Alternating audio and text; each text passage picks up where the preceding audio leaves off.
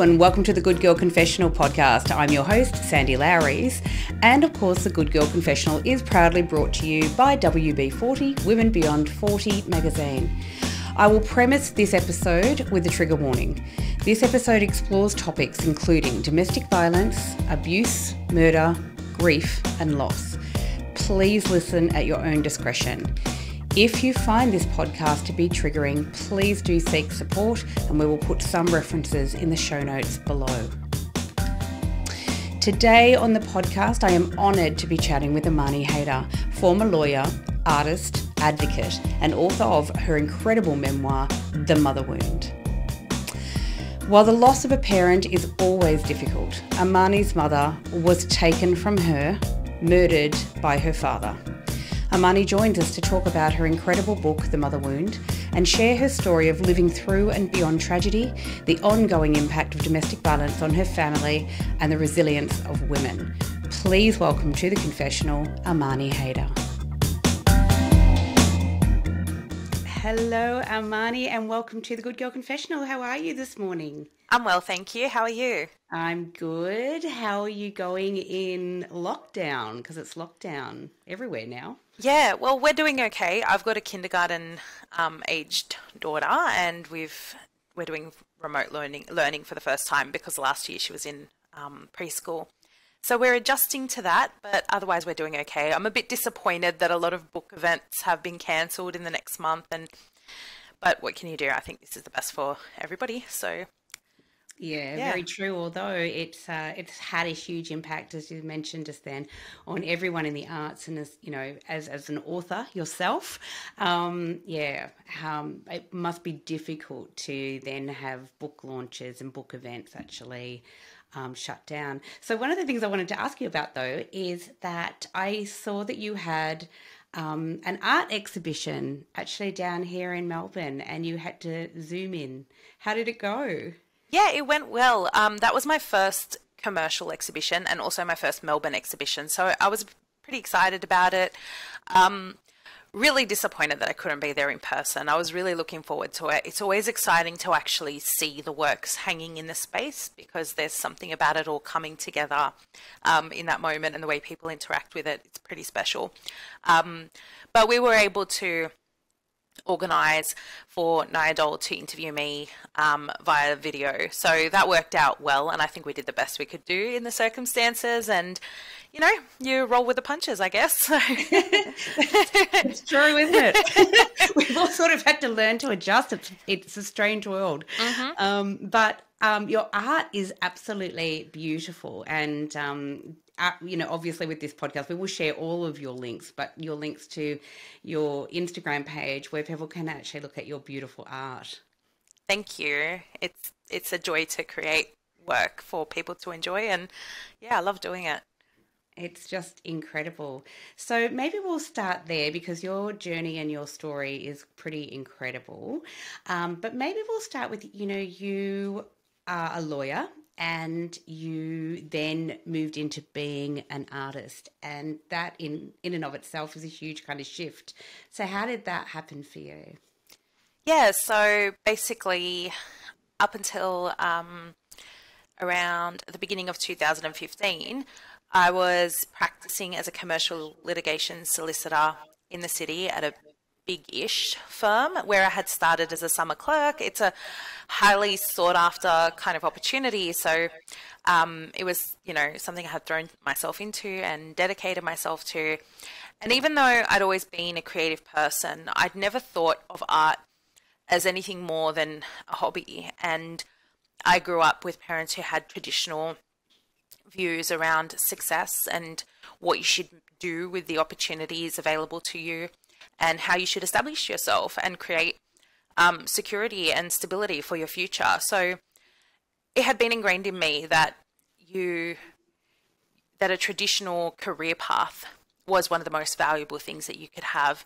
After losing my mum to DV in 2015 and experiencing the legal system in a different way from the perspective of a victim as a witness, I started to query whether the law was really the ideal forum for seeking justice and sharing stories that are complex and nuanced. And I leaned into my creativity, and I was pregnant and having my first child, and then pregnant again and having my second child. So at home a lot. And I found that if I spent a bit of time creating each day, I felt a sense of satisfaction that I wouldn't really get from other activities. And I started to build that into a regular discipline and a part of my routine that I, just kind of grew and grew until I thought, you know what, why not do this? Why can't this be part of what I do in the long term? And why not, push myself to think differently about what a career should look like, what kind of stories you can tell in and how to engage the public and do things that are beautiful and creative and engaging and powerful in a different way to what I'd always assumed was the best way or the only way to do it. Yeah, wow. And what you created is a body of work which is just beautiful. And some of it is very raw, and it's just beautiful, very colourful. Thank you. Yeah, it's been really nice to be able to give myself the time and space to create. And there are women that I come across who are like, you know what, I was creative when I was young, and I pushed that aside because I was, supposed to look after the house or have children, or the kids won't let me paint. And I'm like, okay, there's ways around that. Let's harness it. Everybody has creativity, and you just don't know when it's going to sort of manifest or what's going to be the medium that works for you. So it's been great going on that journey. Yeah. And I think that's very true. And as a creative myself, as a writer, I guess, it's a fascinating thing that women do tend to put ourselves last. It's like the house and the family, the children, parents, whoever it may be, and it's difficult, I think, for a lot of women, and we talk about this a lot sort of in the Good Girl Confessional and at Women Beyond 40 magazine, that it is difficult for women sometimes to give themselves permission to create a space for themselves to be creative or to have time out or give themselves a little bit of me time. Definitely. And I was at an event recently where they were talking about the concept of the creative genius and how men throughout history have been able to hold themselves away and create and invent and then, be given that title of genius or, but what kinds of duties did they fail to meet during that time, and how are women caught up doing those things behind the scenes and effectively facilitating these geniuses? And when do we get to hold ourselves away? When do we get to say, you know what, today I'm going to go into my man shed and paint all day because I've got some ideas that I want to explore? That's a really hard thing to carve out space for and carve out time for. And I've really, had to be creative about how to be creative because it won't happen on its own. And it's a lot of work to, make sure that you give yourself the opportunity to write or paint or do whatever it is that you need to pursue. Yeah, agreed. And that's different things for different people. But I do think, it is that sense of give yourself permission to do something that actually makes your heart sing, that actually makes you feel a little bit more whole. And I think that that's a beautiful message. Especially more difficult, I think, to be a painter when you've got young children at home, I would imagine. But I think it's fabulous that you are carving out that time and doing that for yourself. Yeah, it's I wouldn't have it any other way. And it's great for the kids to witness as well because, firstly, you're providing an example of motherhood that doesn't just revolve around their needs or the housework. They can see that you're multidimensional as a person. And also they get to see the work as it's being conceived and created and in all its different steps. And then I take them to the exhibition at the end and they see it hanging somewhere in the public, which I think is an amazing thing for a child to be exposed to, that their work might one day, be valued and celebrated, and they can sort of make things happen from almost nothing, the bare minimum, the materials that are available. So I think it's great for kids to witness that, and it just enriches our lives. Yeah. I think it's so important. I agree. I mean, I've got 3 children. They're more grown up now. My baby's about to turn 21. Good grief! But But I think it's really important, and I think that you're right, as a mother myself, for them to witness through the years that I've written and I've done things and I've created a magazine and I do a podcast or whatever it may be, is important for them, because that they witness, as you say, like their mother is not just their mum, but a woman and a human and someone out there in the real world as well, not just someone who does the washing. Definitely. So it's really important. Yeah, definitely. I'm so grateful that you've come on today to talk about your extraordinary book, which you have written, which is your true life story, called The Mother Wound. And I wonder if you can tell our listeners about the book and the journey. And I'm very mindful of the fact that this is your truth and it is a true story. So please do take your time, and I'm excited to hear it in your words.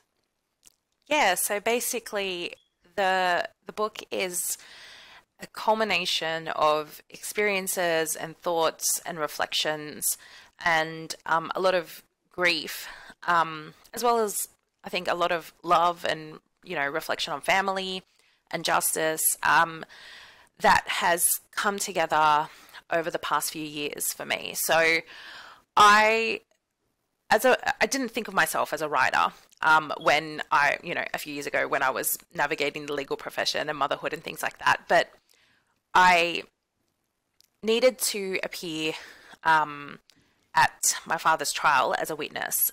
So basically, my mum was murdered in March 2015. My dad was then charged, and we had to proceed to trial because he was pleading not guilty by reason of mental impairment. We and the prosecutor obviously didn't agree that was an accurate reflection of the facts. So we all found ourselves in the courtroom, and it was something that I was kind of wishing I wouldn't have to do. And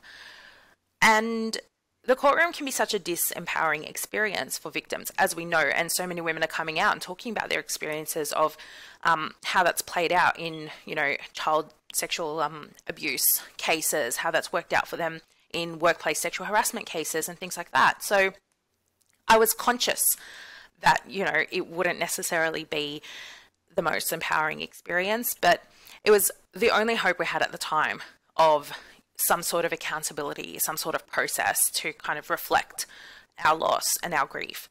I remember my first counselling session after the murder with an organisation called the Homicide Victims Support Group, and I actually asked the counsellor immediately, will I get to give a victim impact statement? Because I knew that that was one of the mechanisms that, in fact, I think a lot of feminists had fought for in the 70s, so that women in particular, but, you know, all victims of crime would have the opportunity to talk about how they'd been impacted and for a moment experience the kind of validation that you don't get out in the world. So I, in a way, even though I was dreading the whole of the trial, the opportunity of giving a victim impact statement, talking in my own words, writing something, was a little bit of a thing to hold on to, a way of kind of reclaiming a bit of a voice in the proceedings where you're actually not a party, you know, you're not really in control of anything that plays out. It's like a theatre, you know. So that seemed to me, you know, a little chance, a small chance to say something, and it would be really difficult. You know, going to trial ended up being really difficult because it was the first time I was confronting my dad since before the murder. So 2 years had lapsed. We'd had to wait a long time. There were certain things I couldn't discuss with my sisters, you know, to maintain the integrity of our evidence. And I ended up being cross-examined by his barrister, which was a very confronting experience that I set out in the book because I really wanted to bring readers along and let them, I guess, experience that with me through the story.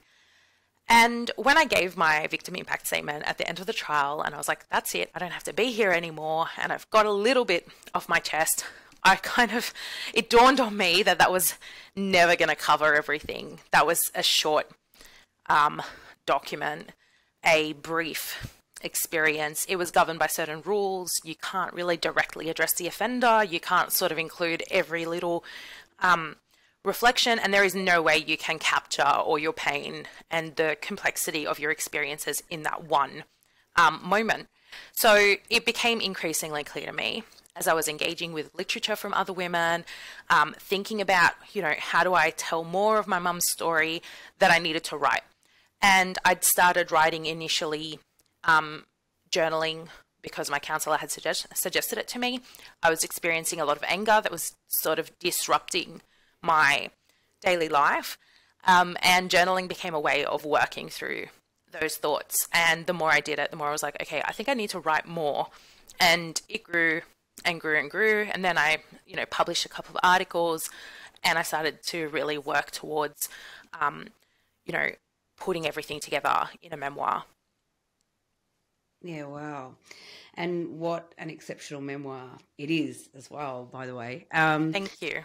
I think, one of the things that struck me straight away was what an extraordinary writer you are, but your ability to bring the reader into your world, because it's a really difficult story.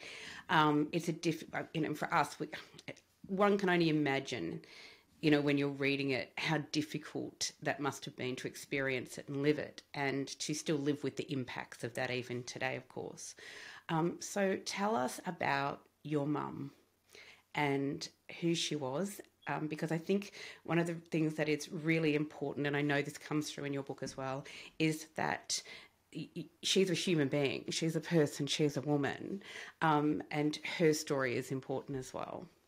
Yeah, so my mum was born in the south of Lebanon. She grew up under Israeli occupation. She loved to read. She loved school. She had friends. She loved to play in the garden, and she was one of 9 children. So she had this big family, and most of them were girls. And eventually, for women in that place during that time, there are such limited opportunities, especially during war, to travel to get a university education was near impossible, because if your family could afford to send someone, they'll send a boy or the eldest child. It wasn't socially acceptable for women to live on their own in the city. Beirut was about 4 hours away from her village, so it was almost inaccessible. There were all these different factors. And at the same time, a lot of people were leaving Lebanon and seeking, safety for their lives in other places. And my mum had just finished school when she met my dad, and he'd been living in Australia for 10 years. So it seemed like an exciting opportunity for someone who doesn't know what they're going to do next. Meeting someone who seems kind of impressive and whose family is familiar to your own family. There's a sense of trust, I guess, that goes into those circumstances. And when she came to Australia, even though she was really disappointed by the type of person my dad turned out to be, she did some amazing things. So after having 4 kids, she went to TAFE. She did her various courses, built up her language skills, built up all her different networks, did her diploma, and then went on to work in community welfare as a social worker, as a caseworker with refugees. And at the time of her death, she was working as a counsellor on the Quit line, and she was one of only 2 Arabic-speaking counsellors on the New South Wales Quit line, helping people to quit smoking. And she was also training up to support people through other forms of drug and alcohol addiction. And she was enrolled in university doing a Bachelor's of Social Work at Western Sydney Uni. So she was a very vibrant person. And I think sometimes when we think of victims of crime or we read headlines, we imagine these women to be sort of weak and lacking in agency or one-dimensional, and their life is reduced to this awful moment about how it ended and all the beautiful things that they did and they achieved despite barriers throughout their lives are totally forgotten. Yeah. Yeah, absolutely. Hence why I wanted really to hear you talk about your mum, because, she sounds like such an extraordinary person. I'm sure she was. And that's exactly right. I think that media and society tends to narrow down this view of what does a woman look like who's in a domestic violence situation, and they assume, and yeah, it's so complex and it's so nuanced and it's so layered. My mother, when I was very young, removed herself from my biological father and was in a domestic violence situation, and it wasn't pleasant. And she got out of that and ended up married to my stepfather, who's a lovely man, he's passed away now. But yeah, I think it's very nuanced, and I think a lot of people don't really understand that. I think there's a beautiful moment in your book actually where you talk about you've gone somewhere for an appointment and you look up and there's a picture of your mum on a poster because of the work that she did. I suppose it was a promotional poster for health services. That must have been extraordinary. Yeah, so I'll share that story. People can read it in more detail in the book. But it was this amazing moment where it was the day immediately after the murder, and I was 5 months pregnant, and it was my first child, and I was not feeling well at all. And understandably so. Yeah, yeah. And I had no idea how to respond to the physical sensations of grief. It was a very physical experience. You think it's kind of going to be like this thing in your head or in your emotions, but I was feeling physically ill, and I had to take my sister Ola to Sydney Hospital because she'd fought my dad off and injured her hand and needed to be checked out by a specialist there. While we were there, I was like, you know what, I'm going to go check myself in through emergency because I'm not feeling well. I was having an at-risk pregnancy. And then while I'm standing there at the admissions desk, I look up and there's a poster that my mum was in with like New South Wales Multicultural Health, where she did a lot of work with them. And, there's this photo of her helping someone, like they're kind of sitting at a desk or something like that. And I was just like, am I seeing things?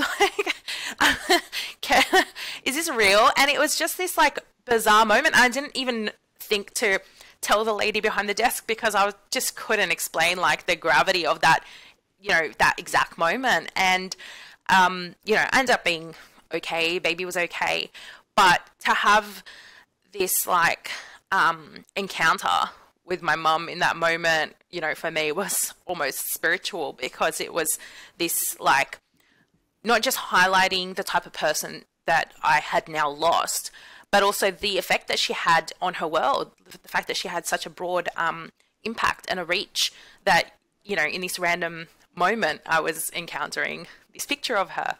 So yeah, there were things that really started to remind me, immediately after the murder, that this was a loss not just for us, but also for my whole community, and that women are so multidimensional and so powerful in their reach and in their work and the things that they do that often go unacknowledged, that to lose one to DV is an even bigger injustice than what we initially feel or sense. The obvious part of it, to actually feel that, to feel the pain and the gravity of that loss. It was a huge thing, and I kept having those realizations time and time again.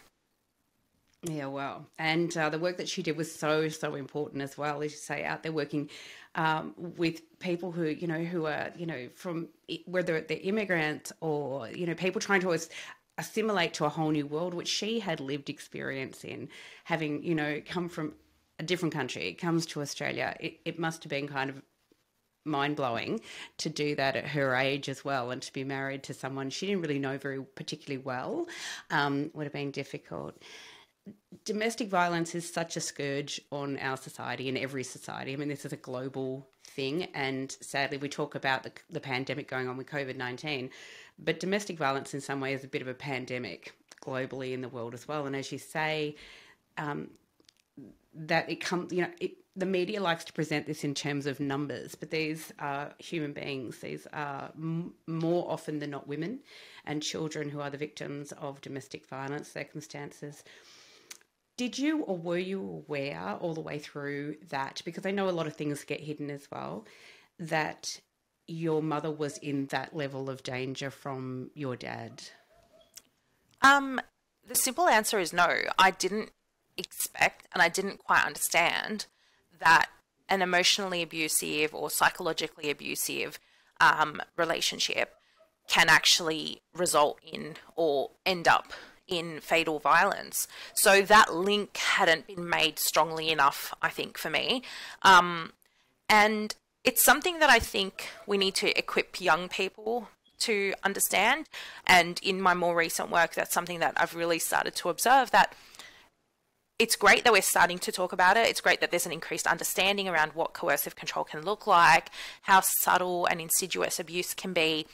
But that knowledge needs to reach young people and vulnerable people who might not have access to it, in the same way that I do. When I started to reflect on the nature of my parents' relationship and read more and think more about what I did know, I started to make those links. But that was obviously after the fact. So my mum had given me hints and clues, and she had in her training learned to identify gaslighting and controlling behavior and things like that. And she'd use those words, but no one had clearly linked that with a risk of violence, especially when the person who is the perpetrator is someone you're familiar with, someone you get along with. I had what I thought was a normal relationship with my dad. I guess that I unpack that a little bit in the book. But I had, I thought I had a really normal father. I thought that my circumstances were very normal. I didn't see him as threatening in the way that she perceived him to be threatening. And that's another thing. Sometimes the victim, the target of the abuse, is actually the best person to know that there is an abuser and what the tactics are. And abusers are very clever at making everybody else feel like, they're probably exaggerating, or that doesn't quite fit my definition of abuse, but he's a nice guy and he's like kind of a good dad, all these things. And these excuses started to come up, even after the murder from other people. And that's when I was like, there's such a huge disconnect between how society understands abuse and what it actually feels like in the circumstances, and in my circumstances, experiencing it in such a magnified way on this big scale with, a homicide having taken place. So, and then I started to really contextualize it and read information, and I came across a report that said that in over or about 50% of cases, there was no prior reports of physical violence. And then I was like, you know what, this is making more and more sense. And my dad, who didn't fit the stereotype of what an abuser would be, increasingly began to fit that profile for me in my head. And that really helped me understand the things that my mum had shared with me over the years, why she'd been so afraid to leave the relationship, and why she'd been so nervous every time she wanted to seek a divorce and things like that. Yeah, and obviously your mum, like so many women who are in this situation, was seeing a lot of things behind closed doors that you guys didn't get to see. And although she was, as you say, hinting about it, talking about it, there was a level of fear, clearly, that your mum had, and you write about that quite beautifully in the book when you start, as you say, to unpack it later. And but I do think that is so true, that we are not taught in school. We are not equipped with this information of what levels of violence look like and what different kinds of violence look like, including gaslighting, including emotional violence, financial abuse. There's a whole range of things that goes on with a lot of people living in domestic violence situations. And very often, and I know this from lived experience myself, is that people don't see it on the outside, or they're not aware that it's going on initially.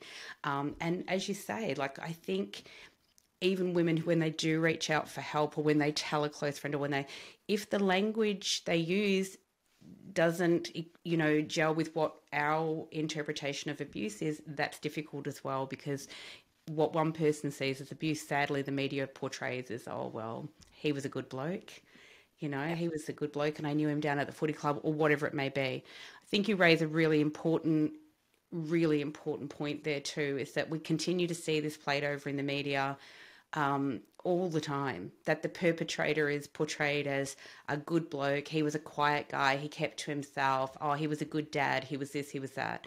And in actual fact, he's, either, abused someone for a very long period of time in many forms, or unfortunately, like your mother, so many women lose their lives to this, and this person is still portrayed in the media as being a kind of a good guy, and this is so unexpected. Where did this come from? What are your views on, because the work that you do now is quite incredible as well, and let's talk about that actually. Tell us now what your current work is. So, on top of making art and writing, I've been involved in quite a bit of advocacy over the past few years. I volunteer on the board at the Bankstown Women's Health Centre. I love the women's health centres.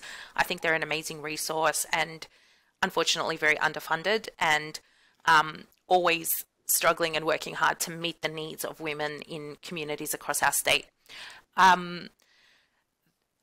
Basically, what I do in my advocacy is not too different to what I do with my art. It's essentially storytelling, and storytelling in different forums with clear intent and purpose to communicate, some of the structural barriers that women face, some of the policy issues that we need to think about. Going back to that issue of the good character and the man who's, otherwise of good character. That's something that I've spoken about pretty often, and the New South Wales Sentencing Council was conducting a review of sentencing legislation around homicides, and looking at DV homicides in particular as well. And I decided I'd kind of write a set of submissions and send that in, talking about how my dad had the opportunity to present evidence about what a great guy, him and his family thought him to be.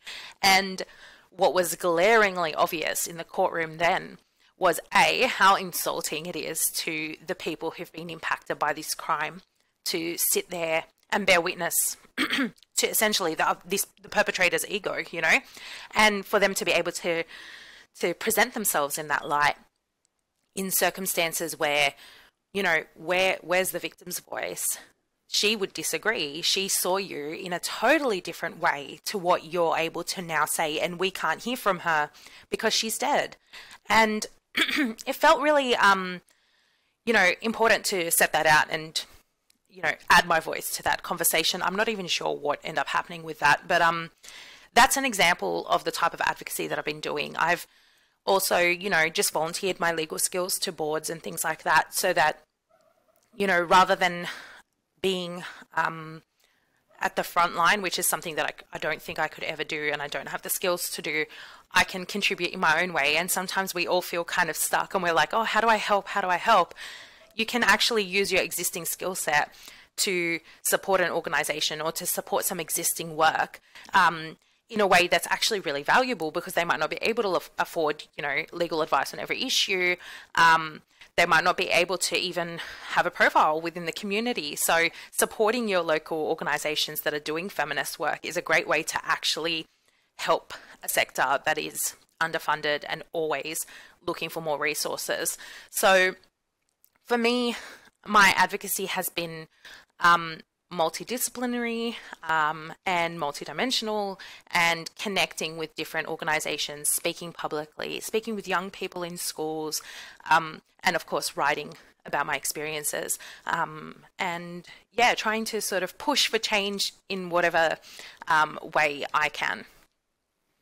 Yeah, and you know what, I think anyone who reads this book and understands what you are doing now in terms of advocacy and your art, will understand that you've taken this extraordinary kind of grief and turned it into something that is helping other women and other people. And I think that that's so admirable, because it's a difficult thing to do. Grief in and of itself is a difficult thing to process, unpack, live with. And for you and your family, it was such a sudden traumatic experience. So one of the things that you did mention was that when your father took the life of your mum, that your sister was actually there and she was trying to fend him off and she was injured in that attack. How is she doing? How is she coping and doing now? She's doing pretty well now, actually. And I think when we talk about women's resilience and your recovery and your healing journey, it's more than just what the person can achieve on their own. It's also about what support you've had. And my sister has accessed the counselling that's been available. She's worked really hard to recover from her particular trauma. And she graduated from uni just a few months ago. So she finished her degree, which is an amazing achievement, I think, to get to the end of that. Yeah, wow. You know, despite everything. And she's married, and she was supposed to have her wedding recently. And unfortunately, those plans were all ruined by COVID. Oh. So, yeah, so they had an Islamic. So sorry to hear that. They had thank you. We were looking forward to it. They had an Islamic marriage ceremony a couple of months ago, so the formalities were done, but we were going to have a wedding celebration this weekend, and it's all it's all ruined. But that's okay. We saw it coming, and you know, like I said, you kind of just accept it for what it is, and we'll probably have another sort of party eventually at another time. Oh.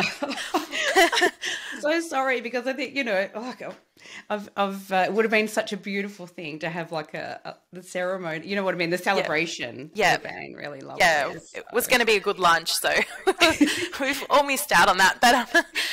But she's doing well, and I think I'm really inspired by how she's firstly by the fact that she's a total hero, because she put herself in danger to fight an armed man. Oh, wow. And she's definitely a hero in my eyes, and I think she's navigated all the things that we've been through so well, and you know, that's amazing. Yeah, I think that comes across very much in the book. You know, your absolute love for your siblings, and your, you know, she is a hero, by the way. That's a really difficult thing to do and to be in the middle of. And I'm so pleased that she's doing really well. And congratulations to her on finishing uni. That's extraordinary too.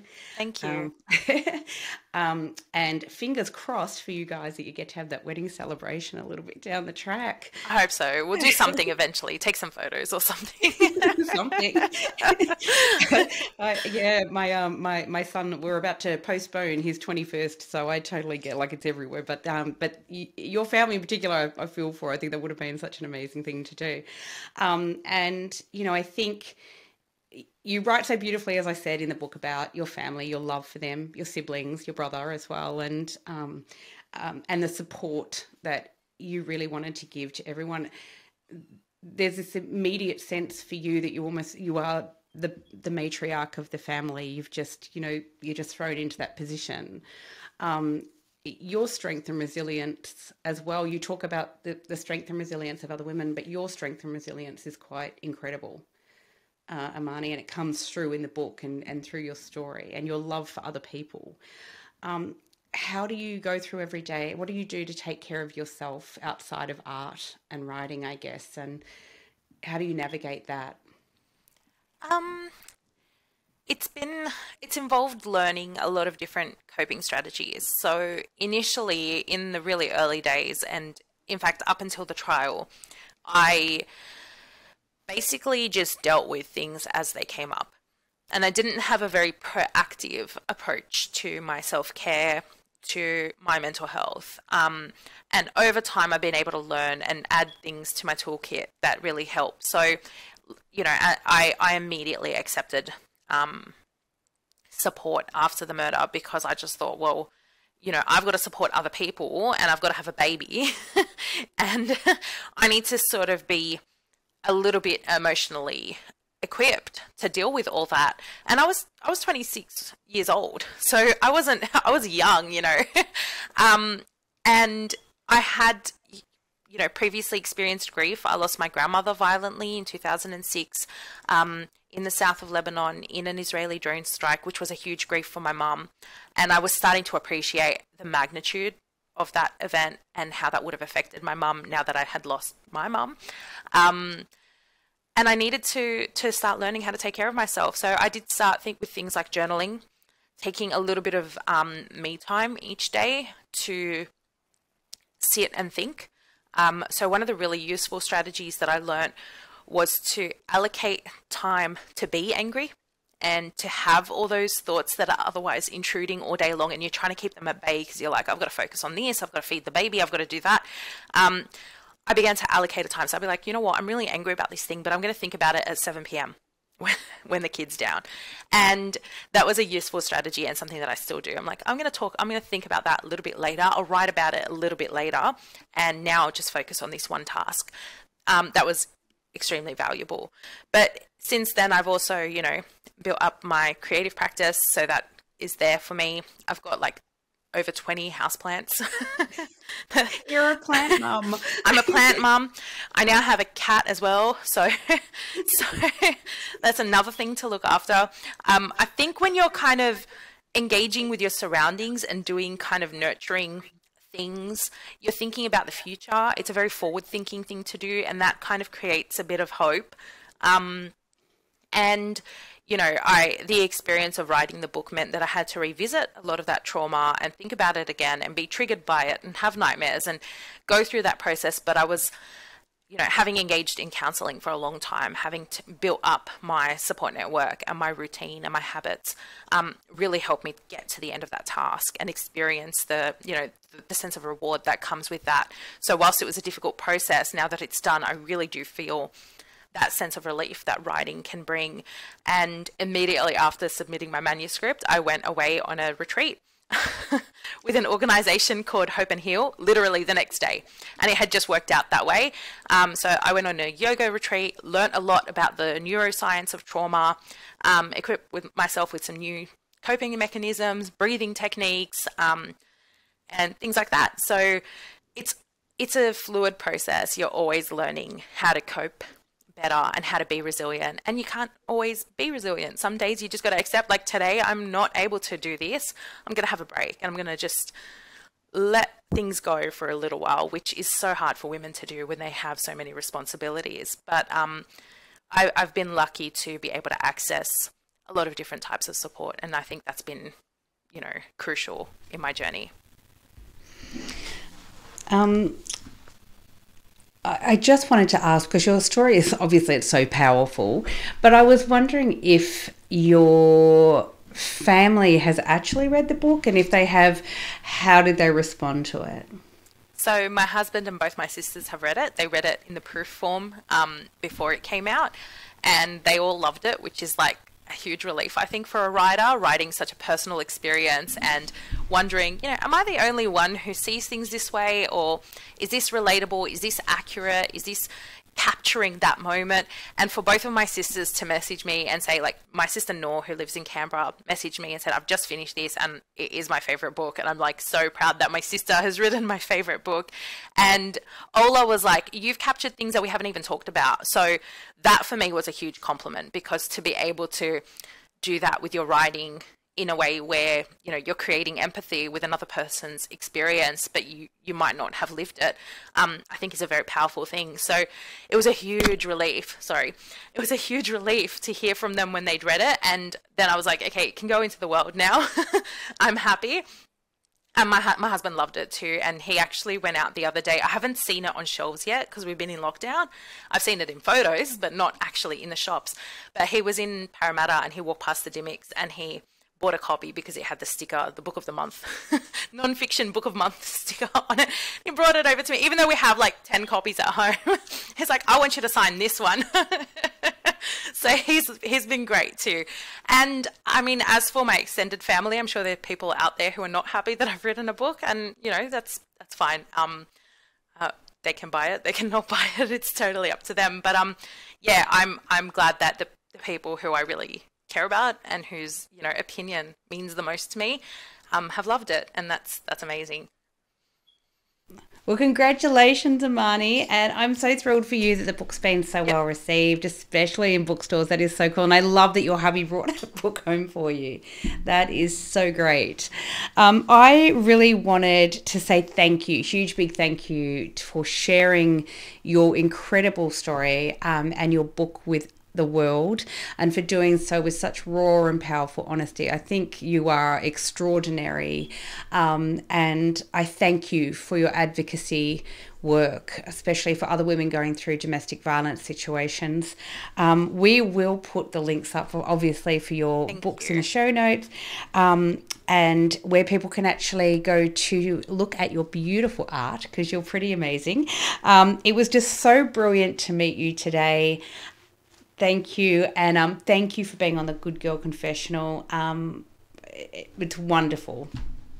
Thank you so much, Sandy. That means a lot, and I'm grateful for every reader who picks it up and engages with it, because that kind of means that I'm, carrying less because I'm sharing it with more people, and that for me is very valuable and such an empowering thing. Yeah. Thanks, Amani. Bye. Thank you. Thank you so much, Sandy. I really appreciate it. Thanks for listening to the Good Girl Confessional podcast. The Good Girl Confessional podcast is brought to you by WB40, Women Beyond 40 magazine. Available now at WB40.com. The Good Girl Confessional podcast is available on Apple Podcasts, Spotify, and wherever you listen to quality podcasts. We're also now available on YouTube. We chat with really interesting women about their hard-won wisdom, but it really helps us if you can subscribe, like, and share the podcast. Thanks so much for your support. Bye for now.